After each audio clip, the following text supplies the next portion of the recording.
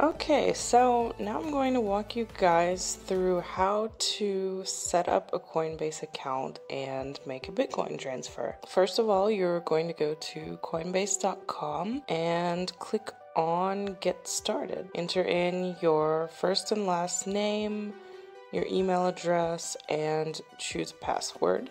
Check that little box and click Create an Account.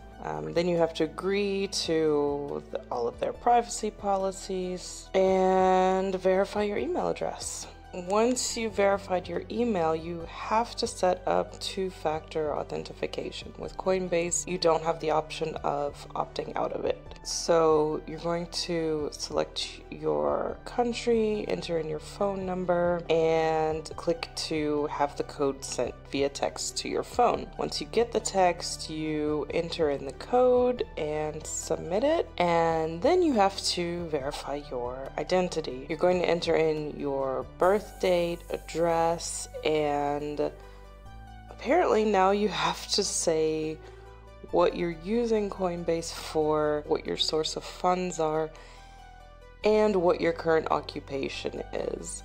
I'm honestly not sure what difference it makes, if any at all, so I kind of just selected whatever felt like the closest fit, even though none of them really seemed like an exact match. So then you're going to click continue, and to finish verifying your identity, you have to upload a form of government issued ID, which means either a passport, driver's license, or photo ID. Once you choose which type of ID you want to upload, you have the option of uploading via webcam, mobile camera, or uploading a file from your device. So then you upload and submit the image. So they say verification often occurs within hours, but may take longer. So I was ready to call it a night at this point, but I actually got the verification email about 45 minutes later, I think. Then I was able to sign in. You do your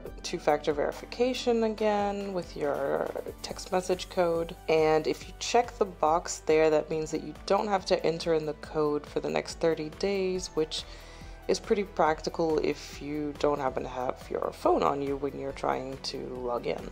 Once the code has been verified, you also have to authorize the device you're using. So you're going to get an email for that containing your location and IP address, and have to authorize it to make sure that no one is trying to hack into your account.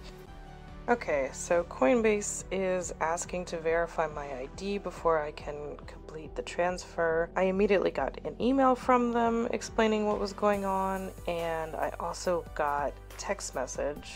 So they're making sure that nobody has unauthorized access to my account. Yeah, and now I'm being required to verify my ID. So I'm gonna click on driver's license and upload the scan of my driver's license. So I've got the front side and the back side. All right, click continue. And now they want me to take a selfie to confirm that I am the person on the ID that I just uploaded. So I'm gonna have to allow them to see me and take a picture. Now they're verifying my ID.